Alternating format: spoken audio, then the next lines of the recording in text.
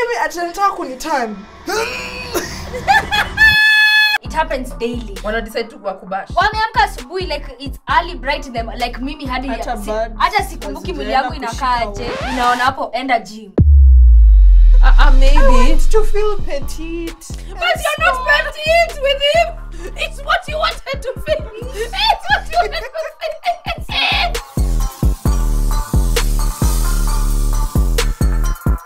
Welcome back to another episode of Girl Unfiltered here at Ctrl Z Tribe. It's your girl Noella and Miss Manda the Great and our very, very special guest. Ata iji intro.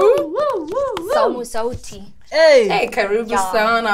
Welcome to Girl Unfiltered. Today we are talking about body positivity. Kujikubali, jeans will leave you. Like embracing how you are, regardless. Like to say me, what people don't conform to as like society wanataka size 8, wewe ni size 30. But like ideally, wacha Saumu atuambie body positivity. Mimi unless niseme mwa Kenya. Like you know, like that's who I am. Yeah, we get it. Embracing and accepting diverse body shapes and sizes, promoting self-love and confidence regardless of societal beauty standards. It encourages a positive and inclusive attitude towards one's own body and bodies of others. So si wewe peke yako. Yeah, pia watu wengine. Nice. Of course I've experienced body shaming. Mimi nayo nimeexperience mpaka nikachoka. Umechoka? Nimechoka. Unaambiwa nini? Unaambiwa? Plus size. Sasa nikiwa mdogo bado nilikuwa plus size na nilikuwa napenda kukula. Nilikuwa navaa bikini, nilikuwa nakaa kitambi. Mamangu na insist nivae bikini. I was even nilikuwa scared of even wearing zile tunini tuko na skirt. Swimming costume. Tuko na skirt. Sasa nilikuwa afraid so akanibaia bikini alafu akatupa hizo zingine. Sasa unavaa bikini. Imagine nilikuwa navaa bikini na alikuwa ananiambia it's a must, you have to own your body. Sasa mimi nilikuwa naekango hapo mbele, nilikuwa nafikiria najua kuswim, kumbe ni wanataka tu kuona katumbo. Juu venye nimeweka hapo katumbo, nilikuwa kwanza niko confident na katumbo kangu, niko hapo nimesimama, get ready, go, alafu sana swim. Kumbe ni katumbo walikuwa naangalia, nilikuja kujua hivyo later. But imagine I had so much confidence. Kanono yes. No, but yeah, I used to like niko kanono ni mimi. Ati kanono yes, ni mimi niko hapa. Yeah, I owned it. What I went through in primary school, so now when everyone else matiti zao zilikuwa na grow, zangu zilikuwa flat. Aki kuna boy mmoja sitawaisahau. Enjoy. Akaniambia kifua biscuit. Wow. Mimi siwezi hivyo. Imagine aliniambia mimi ni kifua biscuit. Aki alinita kifua biscuit. Ulianza kustuff tissue kwa bra. Hata sikujaribu. Hapana, nilijikubali tu hivyo. Alafu hiyo ilikuwa primary. Imagine hata sasa niko 19 20 bado uko kifua biscuit. Kiasi. Kwani maziwa za Nyayo zilikuja lini? Should I pray in the name of Jesus that you shall remember me? Sasa tu nikiwa 30. Wallahi. So there is hope for me. Alhamdulillah. Sasa hiyo nilikuwa navaa was it 32? Nilikuwa mkonda. Uchali akina nakumbuka vizuri na nakumbuka mali tulikuwa. Akaniambia you have such a boyish body. It's so athletic. You're not even voluptuous. Akaniambia no, you're not attractive. Sasa mimi sina hips, sina matiti. So nilikuwa mkonda, nilikuwa sasa nilikuwa form 3. Form 3. Sasa hiyo niko mkonda. Hata sasa after nishamaliza high school, by the nakumbuka nilikuwa 17 like 40 something kilos. Ulikuwa ushaikuwa mimi hata sijaikuwa 40 something kilos. How does it feel? I don't know. I can't remember. Then I grew up, things started growing. Then I became like a cup B-ish. I was either 36A, my boobs from 32. By the way, unajua matiti zao wanaendelea kugrow. As venye nimekuambia, as in all those stages in my life, they grow. By class 5 nilikuwa na basi sijui size gani. Oh, you were fully boobed. I was like me kitambo zamani. Kifua ilikuwa imejaa. Hadi na chonga mabeshte yangu nawaambia unajua nilianza kuvaa size yako nikiwa class 5. Lakini sasa unaona zikawacha kugrow. Sasa unajaribu kusema aje? Ushawahi body shamiwa na by strangers online? No, it happens daily. Wana decide tu kukubash. Wameamka asubuhi like it's early bright in them like mimi hadi hata sikumbuki mwili yangu inakaaje. Inaona hapo enda gym. Mwingine ati alinitasijua nitafat fat sijua nitafat penguin ama mimi nakaa penguin kwako. No, but mimi nakaa penguin. No, but like really what wako so unhinged, and I think it's the fact that how hawako online here. Like, you know, they're just typing from a desk. Kimtu kinakaa hivi anakuambia go to the gym. Cause you know they don't have a social media presence. So wanasikianga wanasikianga like entitled, like she should look a certain type of way. Imagine every day daily, and it can take a toll on your mental health. Unatembea unakumbuka tu mtu alisema tumbo yako. Imagine mtu anasema tumbo yako ati unakaa box. Mimi nakaa kama nakaa box. Kama ka cuboid. Umenita cuboid sasa wewe umejoin nao. Nishaisikia hiyo.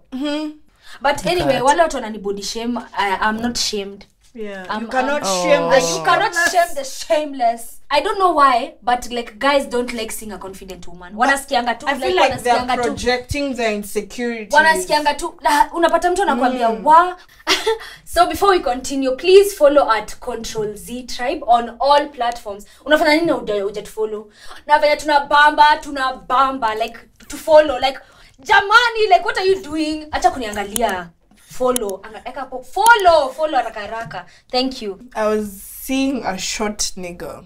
The short nigger, I could see his whole head, but apparently hapa ndo utosi. Unaona ukitembea tao kuna kwanga na hizi banners zenye ziko kwa street zina advertise. Mimi kuna zenye nikipita nafanya hivi itapita na kichwa yangu. Anapita tu. So at the time I realized this man was very insecure. Ni wakati wa Nginyire. Tuseme atanataka kunitani. Okay, hebu nikuulize kama dakika mbili Noela. Maybe I want to feel petite. But you're not petite with him. It's what you wanted to feel. I said kwa nachoka. Kwa chosha mtoto wenyewe. Alikuwa anasikia kama ako mjengo ati aniambia hivyo. Tuseme tuna turn from missionary to doggy. Sasa ananipendua. Mandi yake alikuwa anasimama dogi. Hapana. Tukifanya dogi ni flat dogi, siwezi beba. Stomach dogi. Sasa nainua tu kidogo, juu nikiinua sana fiti. There's something I'd like to share. Mtu hata aniambie nini about my body, it has never moved me. Ever. No, but me I'm the same also, like it never moved me. Which is a point. Kuna a Nigerian. Hey, wacha sasa niambie. Nigeria amefanya nini? Nilienda form flani. Nimeenda form nimevaa kiyoyo, you know, baggy pants, baggy tee. No, aesthetic vibes. Someone is just asking, this Nigerian man is like, are you a dude? Because like, there's nothing. Could never be me. The fuck? And I'm tall, and I'm like in Air Maxes and cargo pants and a big tee. This one was just like, are you a dude? Is she a girl or a man? I was just like, what is going on? You'll go to Madarao. No, but it's not like Madarao. Since that day, wherever I go, I keep it feminine. Yani adi like mtu atauliza, kwani umefanya hizo zote juu nini? Sitawahi ambiwa tena you a dude. Please. Nilikuwa nasikia tu kuinua shati nionyeshe my boobs and be like, you are giving this a story. And be like, I'm not a man. I want us to talk about that because this, you know, body shaming okay, is this different forms and sizes? Okay, I think body shaming is like both ways. Yeah, like it's verbal and non-verbal. And another thing, Pia, kuhusu body shaming. Body shaming is also done by like unconsciously. It's even also internal. Hadi iko kwa brain. So like how do we get out of that? I'm a watcher of my thoughts. Yeah. There's some people who go on diets. They go to where they go to where. Nothing happens. Nothing happens. They don't change shit. Like they're the same. Chloe. As long as you don't have a medical problem that would deter you from not deter, weight. like make you like gain weight kama watu wengine wanakuwa na shida ya thyroid. That's why I'm saying like some issues ziko too like you are just like that. Yeah, you're just like that. Yeah. There's also this disease called PCOS. PCOS. Yeah, PCOS. Yeah, I have PCOS, and like PCOS is polycystic ovary syndrome. Yes. So it's like it's a disease where like your ovary has multiple like maybe cysts. Your ovary, so it's an issue it where affects your hormones. Yeah, it affects your hormones. Where you have more of the male producing hormones more than the female ones. Yeah. So that's why you find some women wako na ndevu. Yeah. You find some women like they don't develop watu wengine wanakaa tu hivyo kama biscuit hivyo vile uliko unasema. It is so fast. Wengine like you grow hair like in the weirdest of like unapata mama ako na chest hair. You struggle so much with weight loss. You can't, especially kwanza kaka unaona kaka hapa chini akaizisha like ask anyone with PCOS they can tell you like it's so hard. Unaenda una diet, unaenda gym, unaenda sijui wapi haiishi. No, it doesn't like physically you can't. But when did you get yours? Yeah. I know it's something that you always had, but it's when you are diagnosed. That's when you know. Yeah. And also with PCOS, sipia ina affecting your hormones zako. Yeah, it affects your hormones. Obviously a disease inamaanisha you're not like there's something wrong with your body. So it's something that needs awareness pia. Unajua pia hiyo ni kubody shamiwa like mama uko na ndevu. Umeona ule mama mwenye anakuanga na ndevu hivyo, and it's so hard to lose weight. It's so hard. I'm glad we've talked about PCOS, and I think you should come back and talk to us please, about you're most it. welcome back at Unfiltered to talk about PCOS in depth, at least to make us understand like what goes on exactly. Because that condition, I think most people hawajuangi watu they don't know like you have it but you don't know. It's like some of the characteristics ni kama like you irregular periods. It also like but it has a lot of stigma attached because you're a woman in a man. No. So what message would you share with the girls out there who are being bullied and topic of discussion online? You don't listen to the haters obviously because at the end of the day the body is yours and you know why you're like that. Kama unaweza change if you're happy. If it's something you can change. If you're happy because mimi unaweza konda alafu ukue unhappy. So if do what makes you happy. Kama unapenda kukula we dish. Dishi. Ni dishi hadi mimi. Okay. No. Tukudishi. No, but personally so relax. But anyway, if that's your thing, just eat. Like, you know, just be confident. And especially hapa, wear what you want. Like, vakenya unataka, you won't, like, I can assure you, no one can kill you. No one will chapa you. Like, wear what you want. Be confident. Especially be confident. Unaona ukiwa confident. Like, the haters can't even get to you. Mtu anakwambia wewe ni mnono, unamwambia mimi nakaa poa. Ukifanya hivyo, even the hater atakuwa zile za wa. Ama ni mimi niko jaba walai. You know ataona like there is something wrong with him. Jipende like unakumbuka venye JK Nyambura alisema jipende bitch. Like jipende because usipojipenda utapendwa na nani? Like for reals. Like love yourself the way you are. You're beautiful. Wewe ni mrembo and don't let the society standards whatever like jipende bitch. About body positivity. You cannot shame the shameless. As long as you may accept, yes, I'm a lanky, long-ass bitch, please. Iyo yako sasa ni tu, unapiga tu parapanda, unapigia buzi guitar. Like the first step is accepting that, yes, this is who I am. Siezi enda food reduction surgery, height reduction surgery, blah, blah, blah.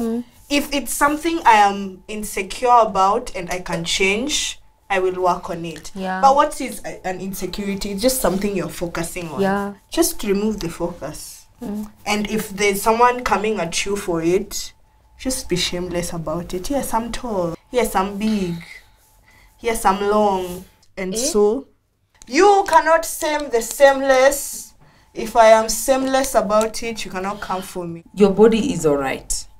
As long as it is healthy. And I will say this. As long as your body is healthy and functional, you carry your body and carry yourself the way you should. When it stops being functional and healthy, that is when you have need to worry. But it's also the other way around because like there is also kuna kuangana hiyo ya kukua mnono sana until you're immobile, but there's also the other extremity of kukonda sana, you know, anorexia. Or bulimic. That's also an issue. That's also an issue. Not only on the plus side of the weight. There's two extremities. There's that, or maybe even body shaming because you have got very big no boobs or big boobs. As long as it's within the confines of being healthy, it's okay. You do you. I also have a call to action to friends. Tusidanganyane. Ukianza tu kuona ninaona tu ninaenda tu kuelekea yote, just call me ama pia ile unaweza kuona tu bones. Do it gracefully. Do it gracefully. Yes. Just come out of the gate with it. Just tell Noela na Sai, kwani is everything okay? Exactly. You're becoming a little oversized. What's up? Alafu ndio unishow maybe ni PCOS, or you just like I'm getting good dick, or you know, kuna a lot of things to changia. Who is it? Just say their identity. Oh, my man. Thank you to my man. My man. He has done you good. Hey, may the Lord bless his ancestry. Anyway, that's that with body shaming. Ndio kudonjo kufinish kumalo dance neededly. Remember to subscribe, follow, share, comment. I'm Monday the Great. This has been Girl Unfiltered. We've had such an amazing time, guys. Mwah. Guys, thank you. This is Saumu Sauti. This has been Girl Unfiltered. Follow, share, subscribe. Msisahau, tafadhali. Hawa watu ni wazuri. Nimewapenda, and I'm going to be coming back again hata kama mjani invite. Nitarudi. Okay, many invite bas. Karibu aniwe, but anyway, so follow, share, and subscribe, guys. Ctrl Z Tribe. Yay! I'm your host, Noella. One boy.